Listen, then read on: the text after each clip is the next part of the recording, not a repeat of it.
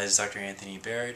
I'm here to demonstrate the actual recipient sites and the placement of the recipient sites to create a very natural hair beard restoration for this particular patient.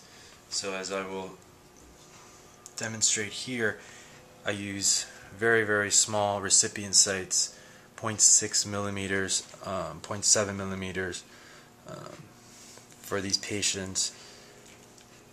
And importantly is the angulation of my blade, so it creates a very natural hair growth pattern and the grafts are not sticking up or protruding up once the hair grafts have grown in.